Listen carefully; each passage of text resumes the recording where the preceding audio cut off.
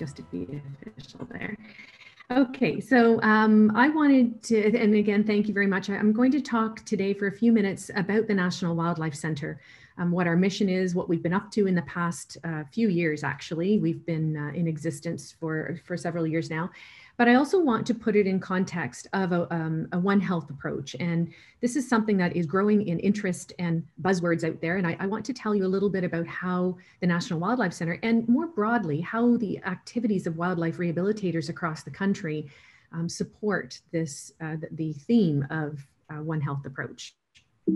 So let me scroll to the next one. So the National Wildlife Centre, we were founded in 2014. So it's an organization that I founded 7 years ago. And really it was because I was looking for a different model of how we can help Canada's wildlife. So I wasn't looking so much to build, the biggest wildlife center in my local area. Rather, I'm a big believer in partnerships, collaborations, and when we get together, we can do things better together. And so, unfortunately, though, vet schools don't really teach much about wildlife medicine, very, very little. And most veterinarians graduate and become dog and cat vets, or maybe even equine or livestock vets. But really, we don't have such a thing as, I'll graduate and be a wildlife vet. So you have to get a lot of extra training to do this. Yet at the same time, there's a real big interest in wildlife medicine from veterinarians, but also from wildlife rehabilitators. And to me, there's a gap, because we have wildlife rehabilitators who do an amazing job helping wildlife, and we have vets who are interested in helping wildlife. So, hey, how do we, why can't we maybe try and put this together a little bit and build some partnerships there? So that was really what we're looking at, is to train more wildlife rehabilitators and create more wildlife veterinarians in Canada. So we have, again, very few today as far as wildlife vets. And our vision, we'd like to see the National Wildlife Centre as a centre of excellence in terms of wildlife surgery, medicine rehabilitation, conservation, education. And this One Health concept that we're guided by really talks about that intersection between animals, humans, and environment. And what we're seeing is that, everything we do with wildlife, they are part of the ecosystem. They are part of the environment. And yet humans also are part of the environment. Some of what we do impacts wildlife, and some of what, where wildlife exists or try to exist can impact humans. And again, certainly, for that nature perspective as well, that we're all part of the ecosystem, more and more so as we all want to get out there and enjoy nature. And so if we start thinking about if one animal is impacted, or one endangered species, and I'll show some examples in a minute, then that can affect the whole ecosystem. I can get this. I should maybe just share too what some of the pictures are as we go through. So this was a bobcat hit by a car at Hope for Wildlife, and back in December. And I was able to get special permission to fly there. So we surgically, orthopedically repaired the leg of that bobcat. And that was my intern at the time, Dr. Agnes, who has finished her internship. So she now is a wildlife veterinarian and has gone back to British Columbia. And this is a moose calf, so up at Aspen Valley. The National Wildlife Centre, we are working to build our permanent home. We have been in operation, as I've mentioned, for 7 years, but we only have a temporary clinic right now, and we're mostly mobile as well. So a lot of the rehabilitators, specifically in Ontario, bring cases to us. But we have just recently acquired 100 acres in Caledon, where we hope to start next year and build a new wildlife hospital and a training center where we can bring in rehabilitators from across the country, as well as wildlife veterinarians, again, to learn and to train. We also, in the planning, have a big education center for the public, and we'd like to host events with the public and educate on cohabitating with urban wildlife, for example, or, how do I do this? Or I don't want raccoons in my attic, or whatever it may be. We hear it all with wildlife. People love them. They are, ambivalent, or they hate them, but it's okay. We can work with all different opinions and perspectives, but education for us is really important. So this Wildlife Center, this is the only other slide I have on it, but we have over 100 wildlife rehabilitators currently that we work with across Canada. And we also, a lot of the rehabilitators we work with in Ontario, we do more of their advanced surgeries, and we provide guidance and advice to veterinarians that they may have. So we have 5 wildlife veterinarian interns trained, meaning that they're now able to comfortably practice with wildlife. We have another 4 that we're training this year alone. So we're growing a lot. And I'll speak more about that in a minute. And it was the first wildlife hospital accredited in Canada. So we like to say that Ontario will be our mothership, if you will. That's where we're going to build our headquarters. But we are connected across Canada. Right now we're in Manitoba, Alberta, Nova Scotia, and Ontario. So our work is focused in 4 areas. The first one is the wildlife medicine and rehabilitation. That's sort of what you think about when you think about, rehabilitators and vets helping wildlife. So we look after at the National Wildlife Center. If an animal gets hit by a car, for example, they're going to go to a wildlife rehabilitator, hopefully. So the member of the public, we get thousands of calls every year from the member of the public saying, please help this animal. It's been hit by a car, it's injured, whatever it may be. And then they go to a wildlife rehabilitator. In the future, we'll be able to serve the GTA even better once we have our headquarters more permanent location. Right now, a lot of our focus has been referral based. So in other words, we're helping groups like Procyon Wildlife or Bear Creek Wildlife or Bear With Us or Blue Water Raptor. They will send their cases that need surgery to us, or some of the medical cases to us. And then we do releases. We also treat animals, of course, from toxins. So why is this important from a One Health perspective? Well, something that we're seeing more and more of is habitat fragmentation in terms of humans. We're building more subdivisions, and there's more urban areas, and animals are finding themselves not being able to get out of places, or they're getting into trouble where maybe not everyone appreciates wildlife. And so we provide that education role. But wildlife rehabilitators also are at the front line of detecting illnesses or diseases. For example, we just had a bear cub a few months ago that came in. It was shaking, it was tremoring, seizing. Interestingly, we were able to provide supportive care and get that animal healthy again. Sadly, though, something weird was happening with its bone marrow, and it wouldn't produce any more cells. And it turns out that after it passed away, and it turns out that animal had what's called bromethylin toxicity. It's the new rat poison, and it's a neurotoxin, and there's no cure. And what's happening is that other animals are eating it or get indirectly. So it's the non-target species that are getting into this bait and dying. And so, it's fairly new. So a lot of us are just scrambling to say, okay, well, what does it look like? What are the presenting signs? How do we warn vet clinics that if your dog eats this is what it could look like? So again, that whole concept of, and children for that matter too, ingesting things. So just a few other pictures to share. We get calls for anything. So fishing, hunting, etc. This was a fish hook. Hopefully everyone can appreciate there is a hook in this bird. And I know you can't see the line, but if you trace these little bright white rectangles, that's part of the line going down to the hook. Now, not that this is an anatomy lesson, but the member of the public, they see fishing line hanging out of this is a merganser. What do you think they want to do? They want to pull, right? And unfortunately, the heart lives right there. So if they pull, the heart's coming with it. So when it comes to a wildlife rehabilitator or the member of the public calls us, we tell them, please don't pull, bring it to us or bring it to a rehabilitator. And in this case, we went in surgically and removed that hook and line from that bird. And he did very well, or she did very well, and got released. So that's a typical case of what we would see on pretty much a daily basis. Turtles, for example, this is a species at risk. All turtles now, federally, so all of our 8 turtle species in Ontario are federally a species at risk. And so anything we can do to help that species is contributing to the conservation efforts. And honestly, it's really hard to kill a turtle. So if you see a squished turtle, please take it to a rehabilitation center, because most likely that turtle's not dead. And even if we have to euthanize her and she's gravid or she has eggs, we can take her eggs and incubate them. It takes a snapping turtle 20 years to reach sexual maturity. So anything we can do to help the population is a good thing. And heck, how do you treat a moose? We had to, this moose broke her leg. And we had to go up for bandage changes this was at Aspen Valley, and we had to go do her bandage changes. And of course she's a wild moose. So she's just a baby here. She's only 165 kilograms in this picture. She was only maybe about 7 months old. But now when I go up to see her, I'm actually going up next week. She doesn't like me because I'm the one with the needle that makes her go to sleep. So when we had to bandage change her, and then she gets up and she's fine, but she's doing very well. This was a bear that was hit by a car. No, sorry, this was a bear that actually was shot.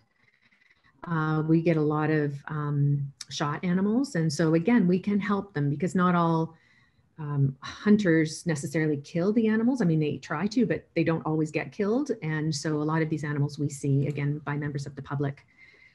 This was the mom, in this case, mom was hit by a car, and then baby, this is a baby cub, was hit by a car. And if you can appreciate on the right, this is the fractured bone here. Hopefully you can see my cursor. And that was a fractured tibia that we repaired. And actually this little one is getting released this week.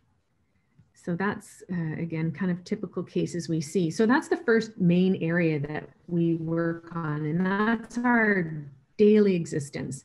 We don't get paid by the government. We do this, I do this as a volunteer. We just want to help wildlife, and we have an opportunity to give back, but it does cost money because animals don't have owners, the wildlife don't have owners. So our second area, which is threaded throughout, as you've heard me talk about, is education and conservation.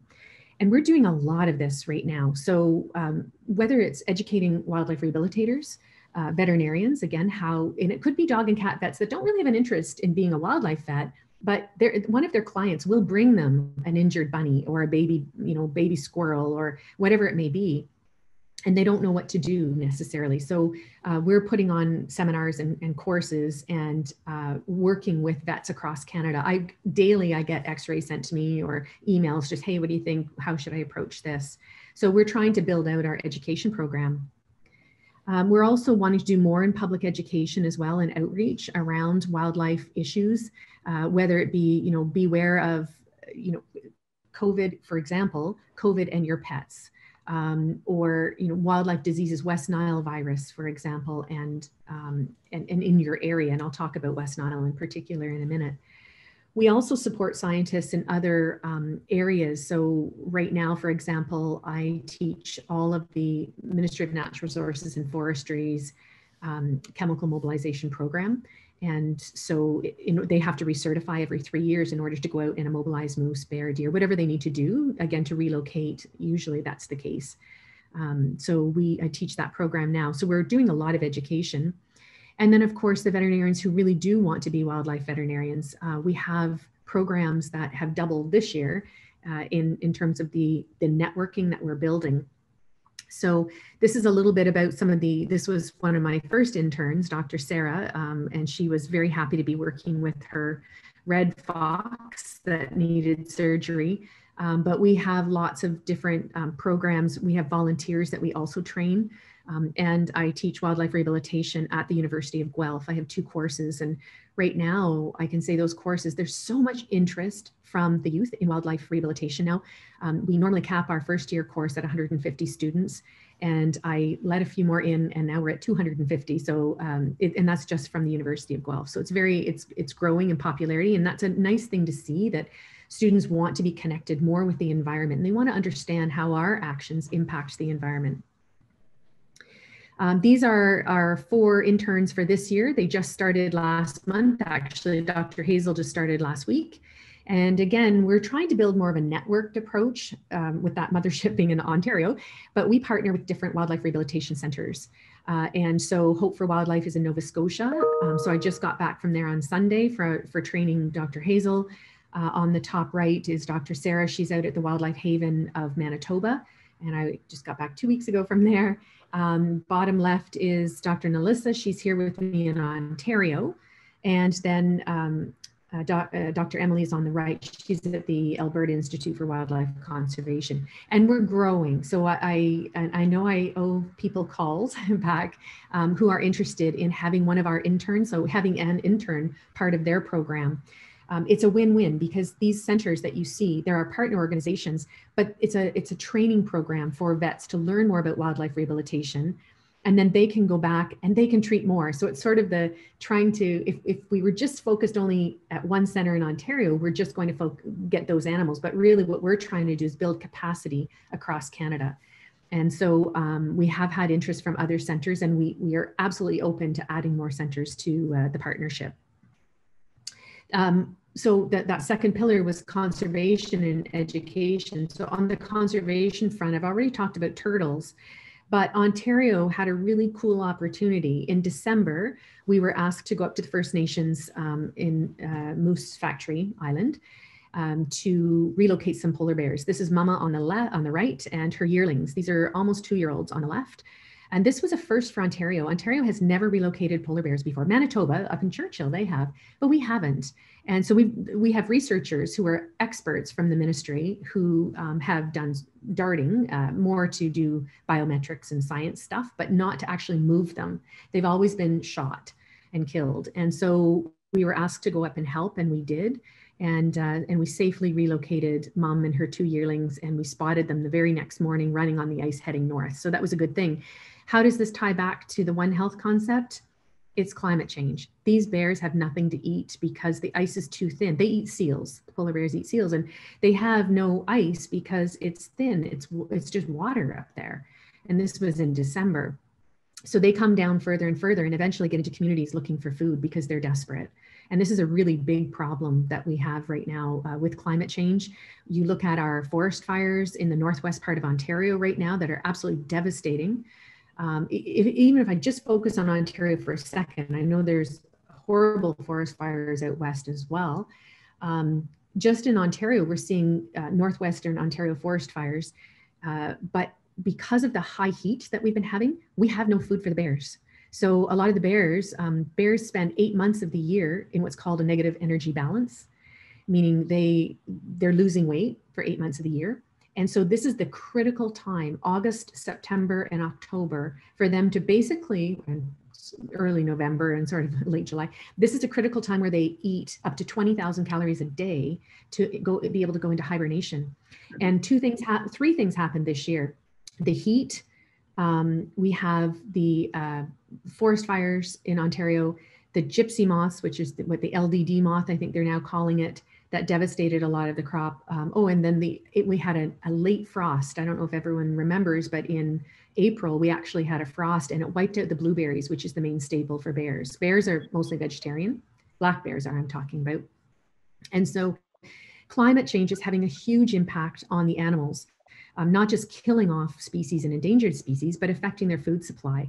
And so what's going to happen, we already were ready for it. Bears are going to start wandering down into communities looking for food. The black bears are, they're not dangerous animals. They're actually, scaredy cats. They really are, but they're hungry. And so how do we teach the public about what's normal bear behavior? And Mike McIntosh from Bear With Us does an excellent presentation on normal bear behavior. And he has successfully released 700 bears back into the wild. Not one of them has ever had an impact on a human because that's what you see in the movies. So anyway, digressing a little bit, but just to say that One Health concept, how do we protect the species? How do we look at climate change and its effect on wildlife? So I'm just going to keep going here. The third pillar of what we do at the National Wildlife Center is called knowledge creation and research. And I want to be careful. We're not researching on wild animals, rather, because people think we're experimenting on them. Of course not. But we are learning from them. And bromethalin exposure is the one example I mentioned in that bear cub. We're actually, I'm working with the University of Guelph, the toxicologist and pathologist, and we're going to publish that in the Journal of Wildlife Disease. I published this paper on outbreaks of West Nile virus in captive waterfowl at a rehabilitation center in Ontario. And why that's important is that West Nile virus can hurt us as humans, just like it can hurt animals and birds. And by knowing what's going on with our wildlife population, public health ended up coming out to look at the water quality in some of the, in that area. It turns out there was a high West Nile virus area. And finally, wildlife emergency prevention, preparedness, and response. And this really has to do with oil spills. And yes, I know we don't have penguins in Canada, but These little guys I worked on in South Africa when I was down there volunteering, and they should have nice white bellies, and you can see that they're black. These are oiled birds, and they're intentionally oiled birds. We call them mystery spills from bilge dumping from the ships that go along the coast. But we have that in Canada. Now, it's gotten a little bit better, to be truthful, off the East Coast in particular, but it's still a problem. And it's not just petroleum oil that we're looking at. I mean, certainly out in Alberta, it's also an issue with the oil sands. We worry a lot about the rivers. If oil spills into a river, it's flowing fast. Whereas if it's into a pond or even a lake, maybe we can boom it off. And so I worked with Environment Canada on Canada's oiled wildlife policy because, believe it or not, wildlife was not part of Environment Canada's oiled response plan before. And so about, I think it was in 2015, a group of us got together and had conversations with Environment Canada. Now there is one, there is part of that policy that wildlife actually are part of the environment. And so again, when we look at what we do, everything we do, whether it's working with all these various species at risk, endangered species, COVID again is an example, Ebola, SARS, all of these viruses that can be, and zoonotic diseases that can be passed between humans and animals. We can give animals diseases as they can give it to us. And so we have to be really careful with, how do we look at our world from one lens? And we all play a part in protecting health, but health of our planet. And that means health of humans, health of animals, health of populations of animals and individual animals, and certainly health of our environment. And we think that what we do at the National Wildlife Center touches on all of that. And so, we looked at just a couple of other examples before I close, but some of the research that I've been doing is as part of my PhD thesis, one of my topics was, that's being published, is reasons why animals are brought to rehabilitation centers in Canada. And we looked at 22,000 medical records, and 97% could be attributed, up to 97% could be attributed to human direct or indirect cause. So that means hit by a car, poisoning, shot, window strike, wind turbine, fishing incidents, etc. And so that's a lot. So that means humans are having quite a large impact on our wildlife populations. And how do we as a society think about that or do something about it in our own way, whether it's advocating for non-toxic fishing or hunting ammunition. So there are different things that I think we can do to look at this. So that was one of my topics. The second topic, though, was trumpeter swans. Everyone loves swans. They're majestic, beautiful animals. Well, they were, I don't know if everyone knows, but they were once extirpated in Ontario, meaning they did not exist in Ontario, zero, because of hunting. And that was back in the early 1900s. And so the Ontario Trumpeter Swan Coalition, which we do work with them quite closely, they started to try and do more to protect these trumpeter swans. And they've done such a good job that swans are now not on that species at risk in Ontario. But we wanted to know, I'm still getting a lot of swans in on a fairly regular basis. And I have in my lab, I have a lead machine and I run lead on them and they all have lead. And it's like, these are those sick ones coming to us. We only have about 1,000 birds here in Ontario. How many are actually sick? So we sampled about 10% of the population. So about 100 birds free living in the wild that apparently looked healthy when they were being tagged. So we worked with Environment Canada, and it turned out that 90% of them, 90% of these birds, so 90 birds had lead in their blood. And 1 in 5 of those birds had high enough lead levels that are to be considered toxic or cause permanent damage. And so, again, this is an area that, how do we get involved as a society? We can present this information, but if we want to protect our species and our populations, how do we do that effectively? And so that's, again, where we work on that One Health concept. So we are looking to expand, again, with more volunteers, more training. We want to train more vet students, biology students, wildlife rehabilitators. We want to build our network up very strong, and we need partnerships to do that. So we need, well, honestly, we need funding, because we can't go ahead and build our center until we have the funding to do that. So that's a little bit about the National Wildlife Center. These are all of our patients and one of our interns as well, who just finished, Dr. Jessica at Alberta. Yeah, some of our different patients from around Canada. And if you'll indulge me, I have just, it's about 20 seconds. It's just a day in the life from yesterday. This was my day yesterday. You'll have to excuse the hand just for a second. It doesn't last very long. You don't need to hear but you can see. Okay, so it's about to,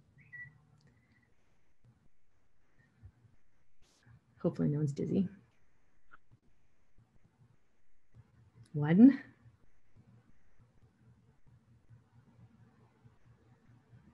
2, 3, 4,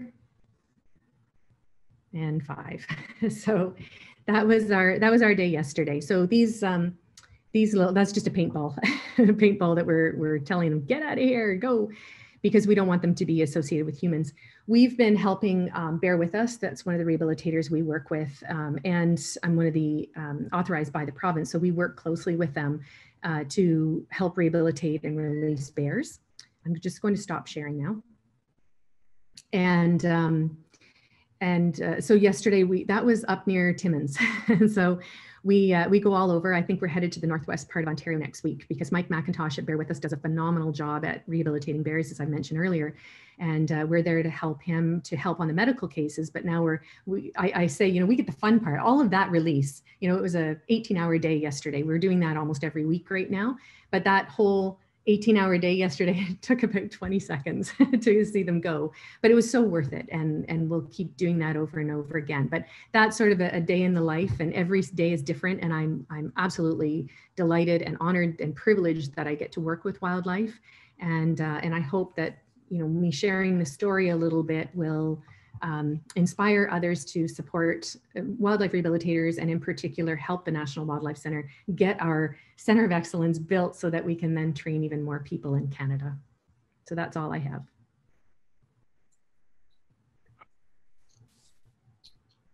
Thank you, Dr. Cox. So we're going to start off with questions, but I have 3 questions, so I'll start first. So in your bio in the Turk website, it says that you teach chemical immobilization to the provincial government. What is that? Sure. So that means if you want, so if there's a bear in a tree in Toronto, and it's happened, right? If we want to get that bear out, the police will call the Ministry of Natural Resources, and the ministry will come and tranquilize that bear. Hopefully, that's how it's supposed to go. And so the ministry all over the province of Ontario will tranquilize animals, but they're using drugs, and they're using very strong drugs to trank an animal. And so they have to take a training course for that in order to be authorized by Health Canada to be allowed to trank these animals and safely relocate them. And so I teach that program. So I teach them all about how to tranquilize an animal, what the drugs are, how to use them, etc. Thank you. So I know that medical procedures are expensive, and these wildlife creatures, their anatomy is very different from each other. How much does a standard procedure cost? Like a bear got hit by a car, how much does it cost? Sure, that's a great question, and you're right. Anatomically, they're all different. It varies, but an orthopedic surgery like I showed in that cub could cost us around, maybe around $1,200. Yeah, and if it's a big, like an adult bear, then a plate or those pins, the cost is a lot higher. So it could be upwards of maybe $1,800 to $2,000. In a bird, when we do a ton, like thousands of wing orthopedic repairs on like snowy owls, bald eagles, we get them all the time. Those cost us probably around maybe $600 for the drugs, maybe a little bit more, maybe about $800, because it's the ongoing care too. It's not just the surgery. Then we have to give them medication, and they're usually in rehab for about 2 to 3 months. And why isn't the government funding this kind of rehabilitation? That is such a great question, and I don't know. But that's consistent everywhere, to be honest. The government, I could only speculate, but they don't feel that it's their responsibility to pay for the care of wildlife. Often we hear that the term "let nature take its course." Well, when you look at the research, that what's happening, it's not nature, it's humans, having this impact on wildlife. So I would argue I would love for the government to help support us, but I'm at this point, no. And that goes for most rehabilitators. I can't speak for every province, but certainly in Ontario, I know that's the case. Thanks, Dr. Cox. Does anyone have questions? Lynn? Yes, it sort of follows on from that. I just wondered, did you or your organization get asked your opinion or input when the government is doing environmental assessments for new projects and development? It seems that often it's a perfunctory thing. They go ahead and then it's people like you who end up having to mop up afterwards as the animals do get displaced or damaged. Yeah, great question. And no, usually we're not asked because I don't think they want to hear what we have to say, to be honest. A lot of the organizations don't necessarily want to hear. Or, you know, even some environmental organizations, again, they're looking at, you know, drainage systems and the effect on ponds or creeks or streams, or the impact of the fauna, the flora rather. And so people don't really think about the wildlife as much, or they might, you know, for example, in my area, they want to widen the road. And so I personally had an issue with that. So I went to say, have you thought about then underground corridors for these animals to from a road ecology standpoint? So that we have so much roadkill on our road. It's a busy road. So how do we mitigate that? But we haven't been asked nearly, well, no, actually we haven't been asked at all. Again, it's just me trying to get my way in and voice my opinion because it's what we see. So that's why it's important, I think, that the work we do, that research, I want to get this paper published so that people can see we have an impact. And then other organizations can take that work and say, hey, we need to do something about this as we're thinking about development. And I'm not saying we shouldn't be developing because, you know, that's going to happen, but how we do that, and we should be doing it thoughtfully. So hopefully our research will help. Thank you. Thanks, Lynn. Guru? You're muted right now. You need to unmute yourself. Okay, there you go. Hi. Hi. I really enjoyed your lecture in the last few days. I've been watching advertisement on the TV and I said, I got to donate some money for wildlife. I have two questions. One, do you get any help from veterinarians that are in private practice? So a little bit, I mean, not help financially speaking, but some of them want to help wildlife rehabilitators. And so to me, that's help. That's help if they can work with me and I can do some training with them and then they can help more animals. Again, it's that help the, you know, if we can train more people to help the animals, then we're spread out farther and we can build a network. So that's where our help comes from, but not financially. I haven't seen that. Now, your patients, how do you come to know that the birds or the other animals or bears are injured and need service, medical service?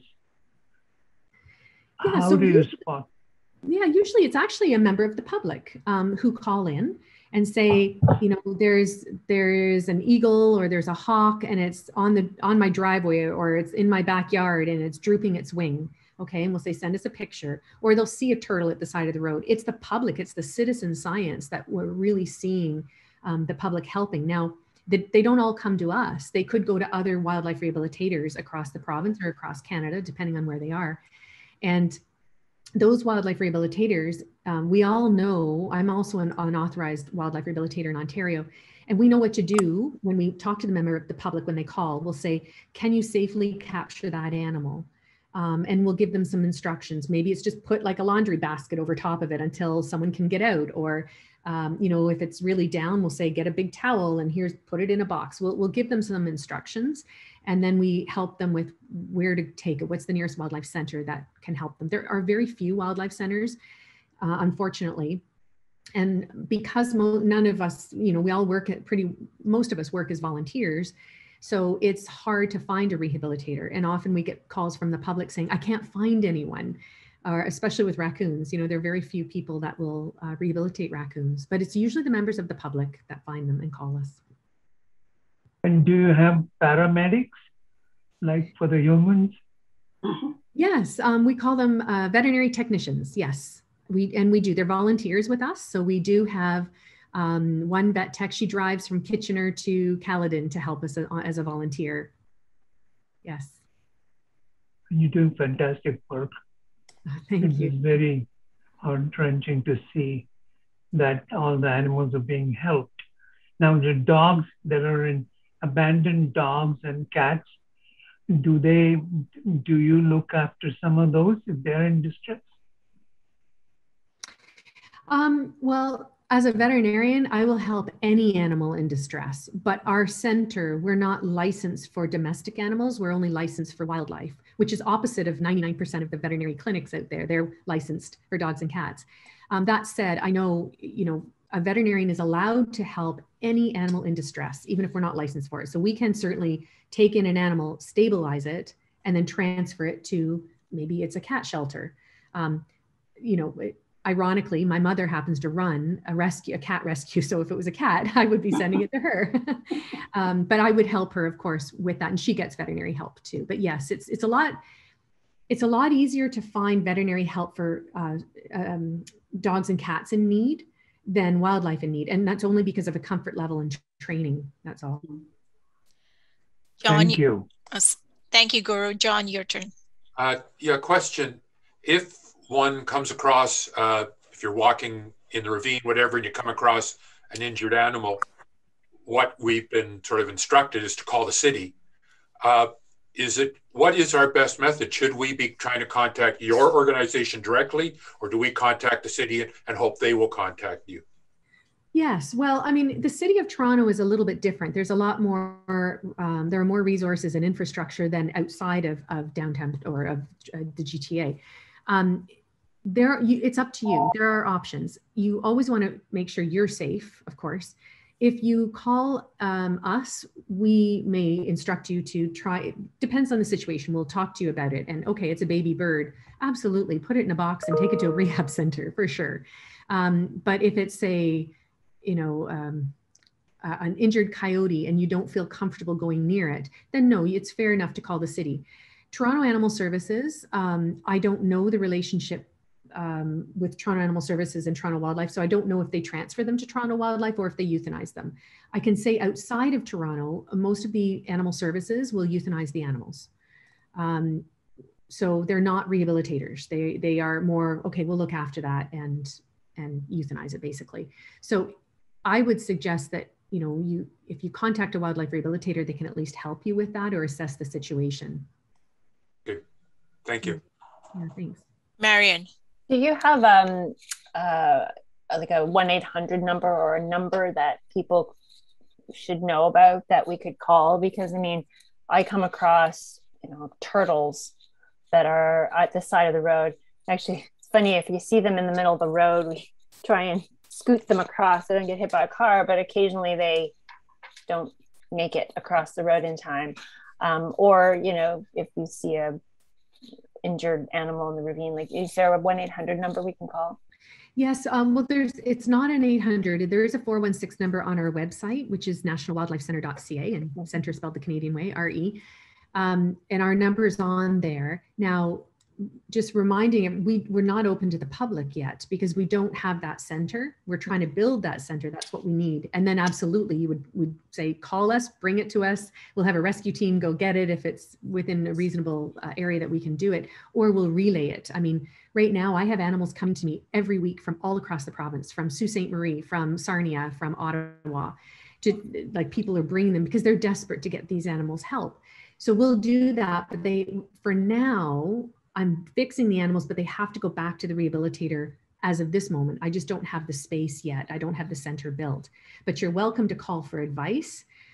So for example, using your turtle, if it's a squished turtle, and again, I would say, are you sure she's dead? And even if she is, maybe we can get her eggs. You can also call the Ontario Turtle Conservation. And we are one of the folks listed as a relay. So the turtle can come here. I stabilize it. I can fix its fractures. I can do everything, but then it can go live and can go rehabilitate at Ontario Turtle Conservation. So we're one of the hubs, if you will. They have many, and that's just to try and get the turtles across Ontario. We actually, in our new plans at the Wildlife Center in Caledon that we're hoping to build, we have pools for turtles where we'll keep them. So we will actually rehabilitate them ourselves. Right now, we're just doing some of the fixing. So every veterinary surgeon knows how to do surgery, or they have specialists for serious problems for surgery? So every veterinarian is trained to do surgery, yes, but most veterinarians, I would say 99%, will not touch a wild animal. And maybe nor should they, because I'm not sure who brought it up earlier, sorry, but the anatomy is so different. It really is. A bird doesn't have lungs like we do, and their bones are very different. And even the medications we give them are very different. So really, mostly it's wildlife veterinarians that do the surgery on wildlife. Are there enough around to go around? No, so, it's not. No, we desperately need more. Pardon me? After the graduation to veterinary school, to become a wildlife veterinarian, you have to have some special training? Yes, and that's what we're doing now. So I'm training. I have 4 veterinarians now that I showed the picture of the 4 in like Ontario, Nova Scotia, Alberta, and Manitoba. They are all veterinarians already, and they have experience. One of them actually has 25 years experience. She just retired from her practice in Toronto, and she moved to Nova Scotia, and she really wants to learn to be a wildlife vet. So they spend a full year with us training to be a wildlife veterinarian. So Nova Scotia, for example, she's now seeing seals and bald eagles, where before she used to just see dogs and cats. So we train them. That's the specialty that they're getting. Because when I graduated a while ago, there was no such program. And so we're trying to train more vets because we need them. Even if they don't do it full time, just to be able to help out if they go back to their companion animal practice, at least they won't be, doing any harm, or maybe they won't be as afraid to handle a red-tailed hawk now, or a rabbit, for example. That's very nice, very commendable. And I plan to donate something through my club to your organization for sure. Thank you, Guru. Thank you very much. That's wonderful.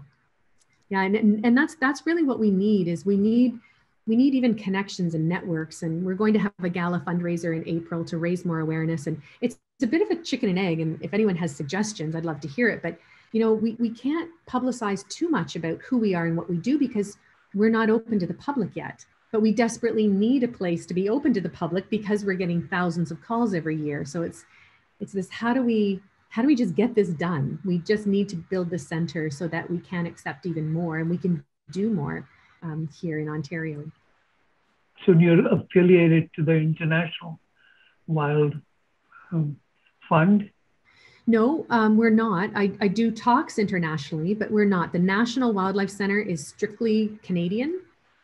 We do train. So some of our interns are from the United States, but they are under our tutelage. They're under our umbrella and the university. They're not the University of Guelph, that's where they're housed. But we're not affiliated with any international organization. And there's no contribution coming from the International Fund to you? No, none. It's all of our funding comes from, we have a fundraiser who's helping us, and she of development, and she helps writing grants, like grant applications, but they're really hard and very few. They're hard to get and very few of them.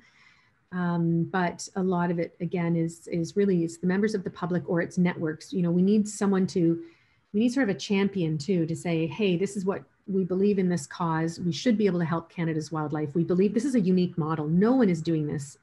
Actually, in North America, even that I can find, where it's the hub here in Ontario and then the spokes, the satellite hospitals across the country partnering with rehabilitators. Because I did the numbers, and if we work by ourselves, we can maybe see 5,000 animals a year. But through these partnerships, we're going to be seeing at least, I think it was around 16,000 animals next year, because we're helping others and we're partnering with others. So, if we can find people and relationships and networks of people who say, I know someone who might be interested in this model or this way of doing things, I really think we can get the center built and do everything that we need to do and set out to do. I wish you luck. Thank you, everyone. It's 1:40, so we have to end the meeting. If Dr. Cox, can people email you or call you, not call you, maybe email you with questions if they have any more questions? Absolutely. Yes. My email, okay. I don't know if it was distributed, but feel free to distribute it, or you can contact me through the website, nationalwildlifecenter.ca as well. We'll do so. Marion, would you like to thank the speaker? Yes, Dr. Cox, thank you so much for joining us today and spending the time to inform us about the work that the National Wildlife Center does.